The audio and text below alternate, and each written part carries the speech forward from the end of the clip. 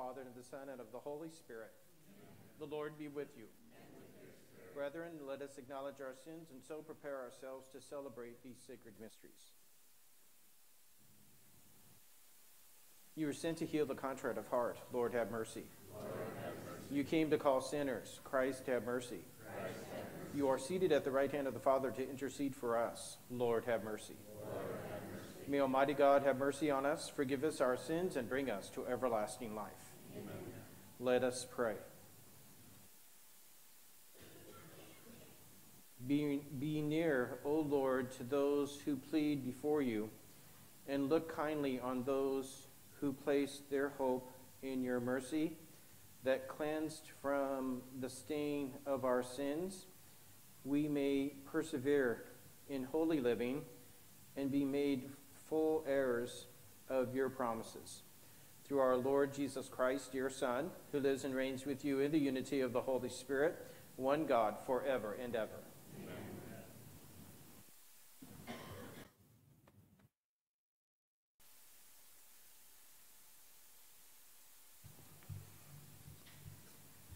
A reading from the book of Genesis.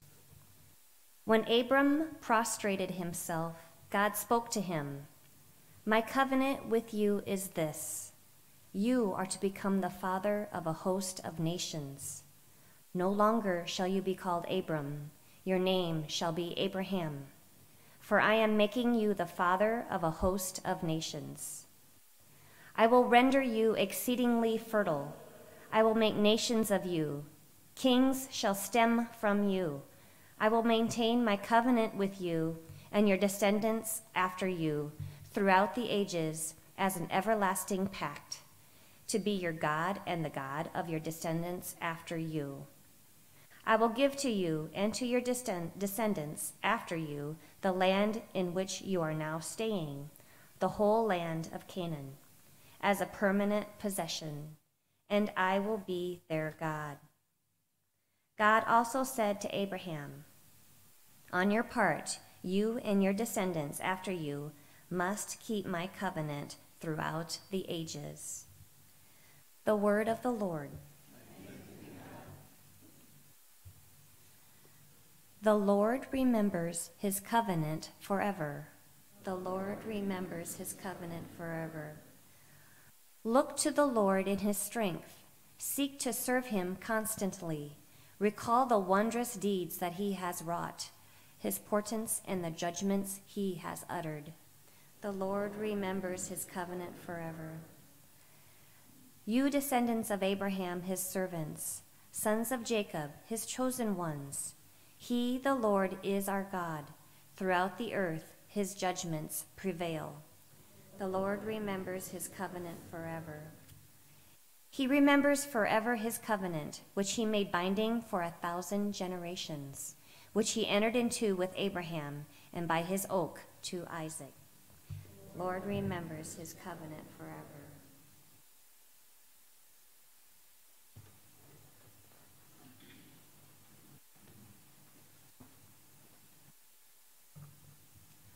The Lord be with you. A reading from the Holy Gospel according to John.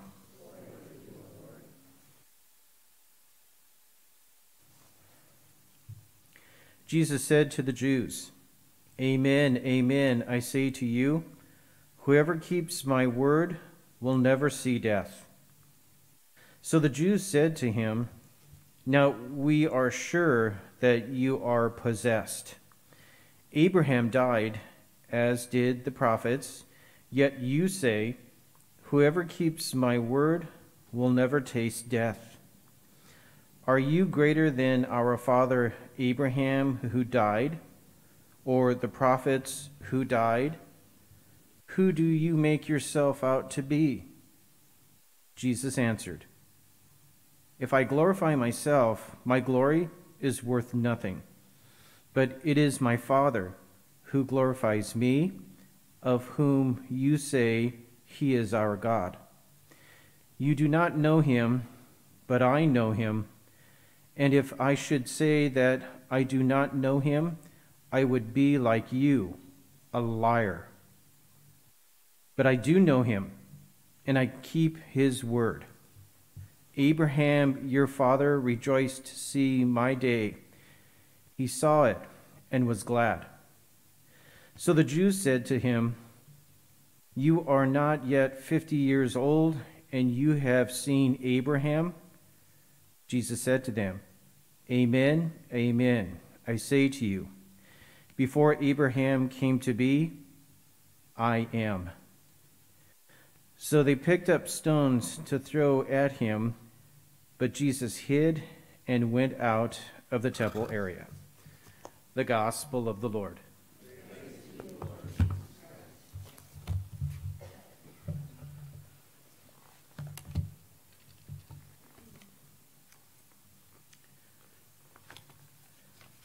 We hear in the readings, the Gospels are continuing to be intense as we enter into Holy Week.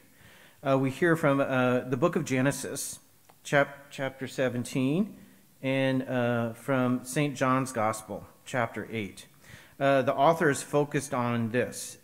If today you hear God's voice, just open your hearts. Don't close them like mine.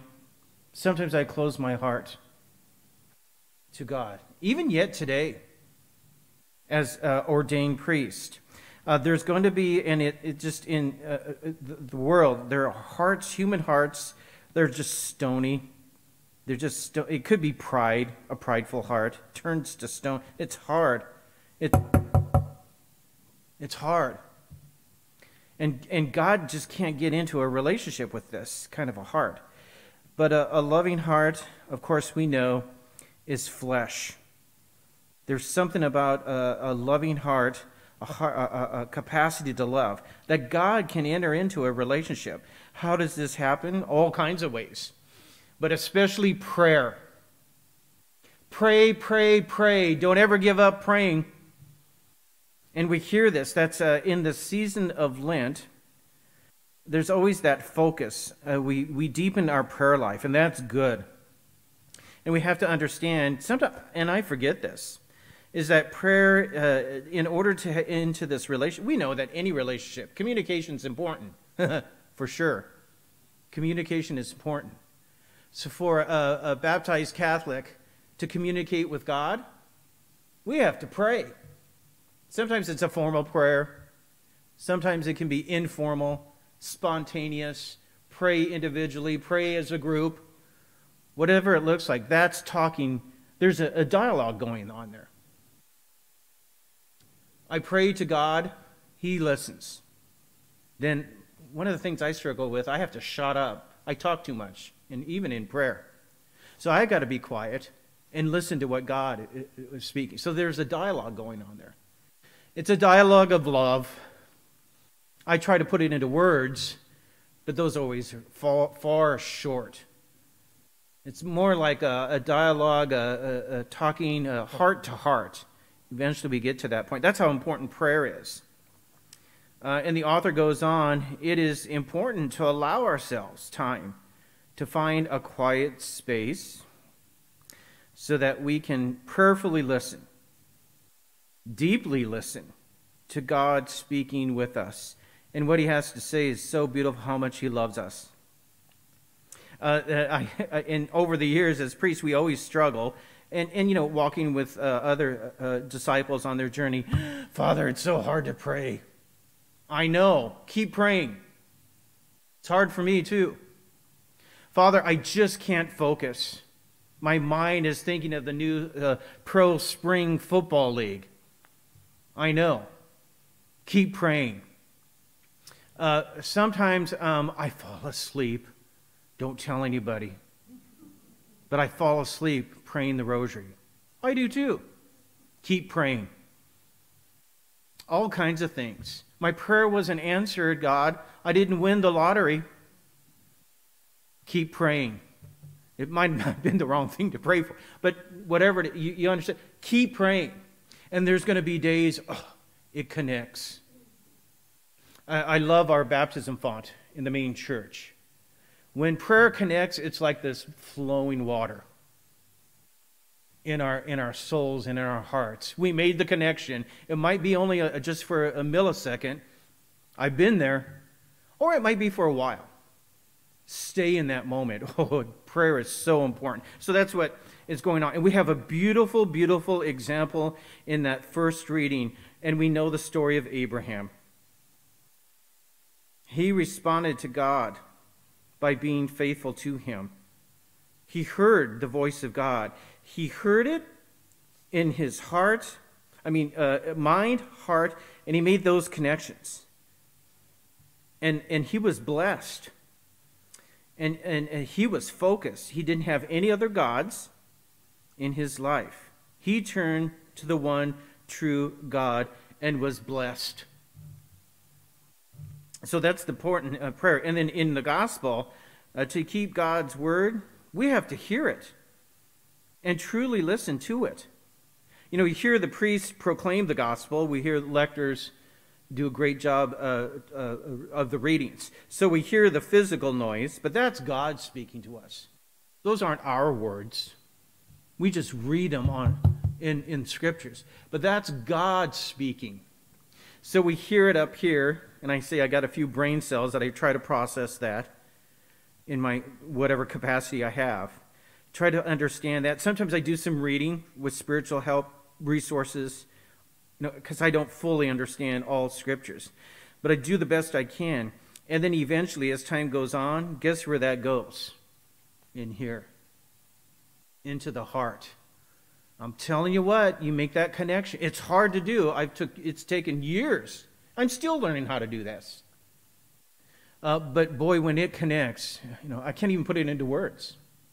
It's hard to even explain the beauty of that moment. So that we're always trying to do that. But we have to listen. It's tough as the world today, it's always been like this. For Catholics, it's hard to find, we're so uncomfortable with silence. Even just for a little moment, we're so uncomfortable with just being quiet, just quieting down. Even quieting our brains down, because my brain keeps going I'm always thinking. So it takes a while to quiet down, to get into listening, to hear. And so it requires doing this. It takes discipline. Sometimes I even pray to the Holy Spirit, oh, help me.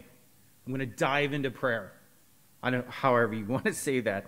Then, mind and heart has to be open. We ask for the gift of a humble spirit, a humble fleshy heart, and then willing to learn.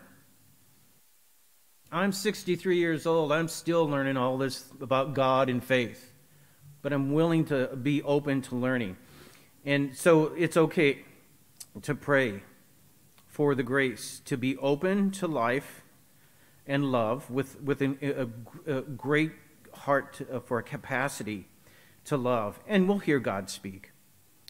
Personal prayer with God. Just remember that I talk a lot. I shouldn't. Just remember that personal prayer with God will always, always, always lead to beautiful, loving hearts. You have beautiful, loving hearts, because we're praying right now at this very moment, and it's beautiful. So thank you for doing that. In the name of the Father, and the Son, and of the Holy Spirit. And together we stand as we continue our Lent journeys and observances. Let us bring our prayers before the Lord this morning, that the Lord may bless those discerning priesthood or consecrated life, like our religious women, that they do that with generous and open hearts. And especially for women to, as they discern God's call, that I always encourage the schoolgirls here at the school to think of it as being beautiful brides of Christ. That's such a beautiful image. That right now they can be brides of Christ to enter in religious life. Boy, we need priests and religious. Let us pray to the Lord. That all who govern in this world may receive the assistance of Almighty God in performing their duties. One of the main ones, build lasting peace. Let us pray to the Lord. For those whose lives are darkened by the shadow of sin or doubt, let us pray to the Lord. And we're excited that we're praying for all those preparing to receive the Easter sacraments at the Easter Vigil, entering the Catholic Church. Here in the parish, we have RCIA, or there are 9 men and women. 5 of those are going to be baptized. And then there's 12 children that are going through RCIA that they're going to enter into the church. And I think it's 4 or 5 of those children are going to be baptized. There's going to be a lot of water splashed all over. So we're praying for them. We're excited for them. And you know what? That their hearts, and they are, I can tell, their hearts are ready to enter into this relationship with God. Let us pray to the Lord. For those who have died, let us pray to the Lord. And then just in the quietness of our hearts, our own personal prayers and petitions to our Heavenly Father this morning.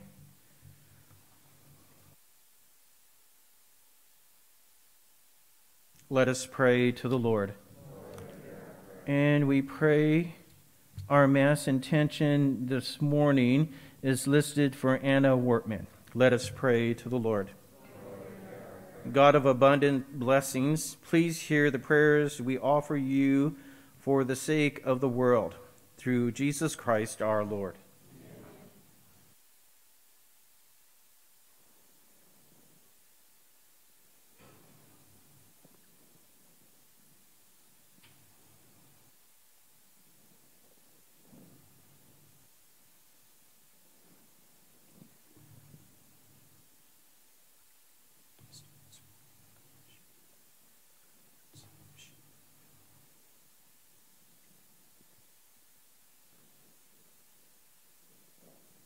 Blessed are you, Lord God of all creation, for through your goodness we have received the bread we offer you, fruit of the earth and work of human hands. It will become for us the bread of life. Blessed are you, Lord God of all creation, for through your goodness we have received the wine we offer you, fruit of the vine and work of human hands. It will become our spiritual drink.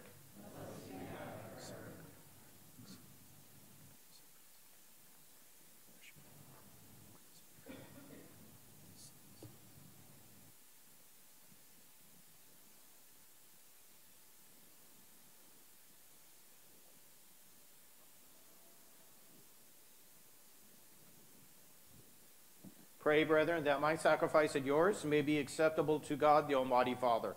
May the Lord accept the sacrifice at your hands, for the praise and glory of his name, for our good and the good of all his holy church. Look with favor, Lord, we pray, on these sacrificial offerings, that they may profit our conversion and the salvation of all the world, through Christ our Lord. Amen. The Lord be with you. And with your spirit. Lift up your hearts. Let us give thanks to the Lord our God. It is truly right and just, our duty and our salvation, always and everywhere to give you thanks, Lord, Holy Father, Almighty and eternal God.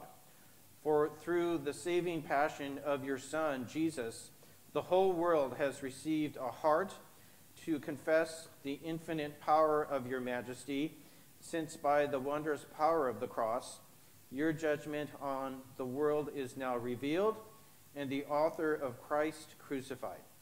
And so, Lord, with all the angels and saints, we too give you thanks, as in exaltation we acclaim. Holy,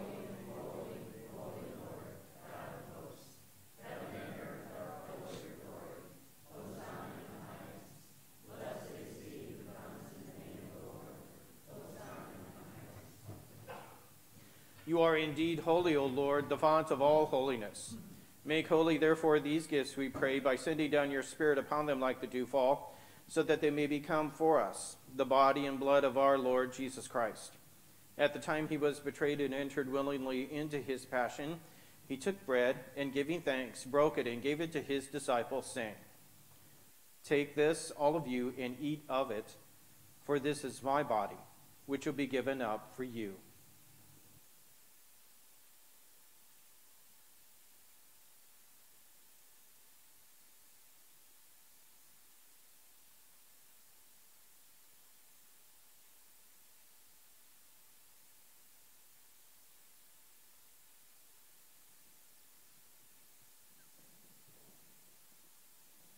In a similar way, when supper was ended, he took the chalice, and once more giving thanks, he gave it to his disciples, saying, "Take this, all of you, and drink from it, for this is a chalice of my blood, the blood of the new and eternal covenant, which will be poured out for you and for many for the forgiveness of sins. Do this in memory of me."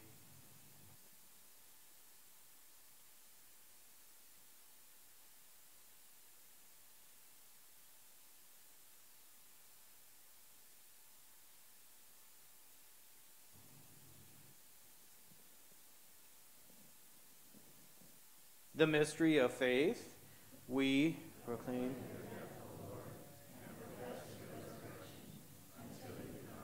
Therefore, as we celebrate the memorial of his death and resurrection, we offer you, Lord, the bread of life and the chalice of salvation, giving thanks that you have held us worthy to be in your presence and minister to you.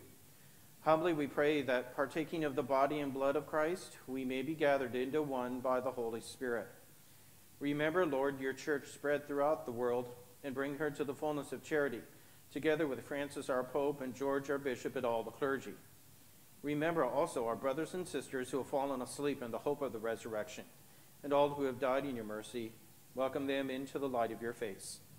Have mercy on us all, we pray, that with the Blessed Virgin Mary, Mother of God, with blessed Joseph, her spouse, with the blessed apostles, and all the saints who have pleased you throughout the ages, we may merit to be co-heirs to eternal life, and may praise and glorify you through your Son, Jesus Christ.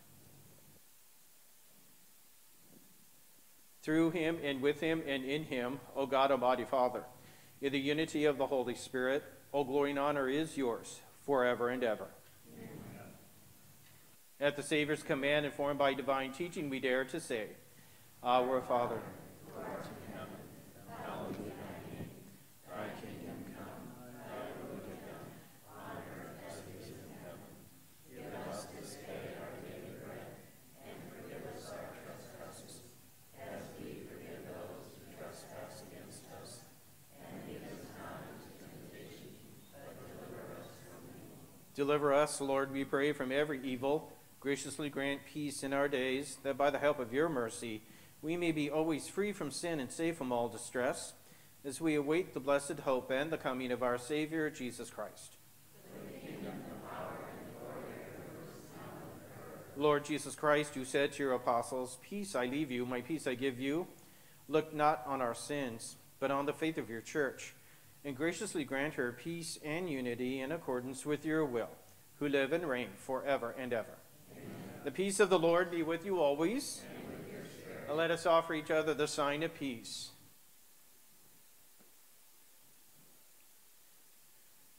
Lamb of God, you take away the sins of the world.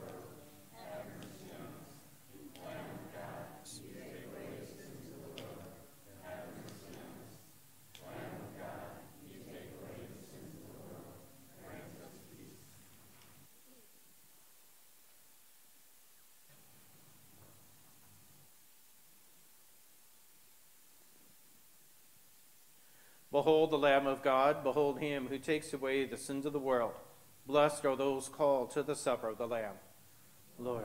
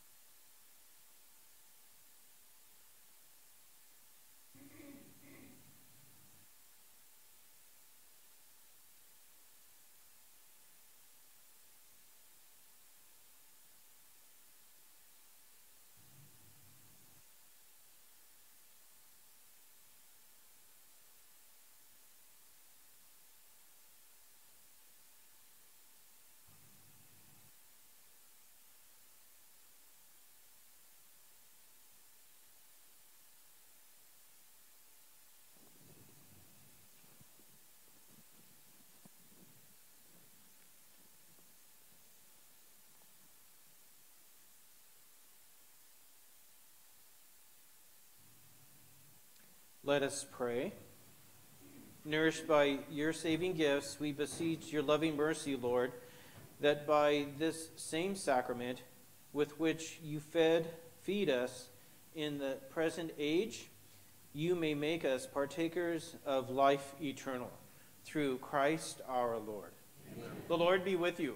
And with your spirit. May Almighty God bless you, the Father, and the Son, and the Holy Spirit. Amen. Go forth, the Mass is ended. Thanks be to God.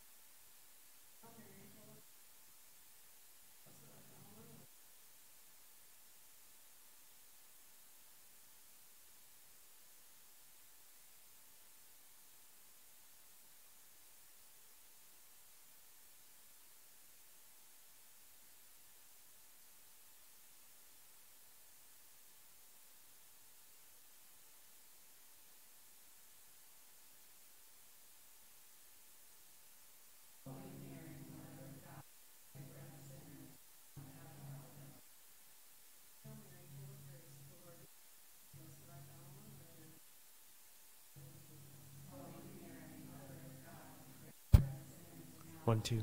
1, 2.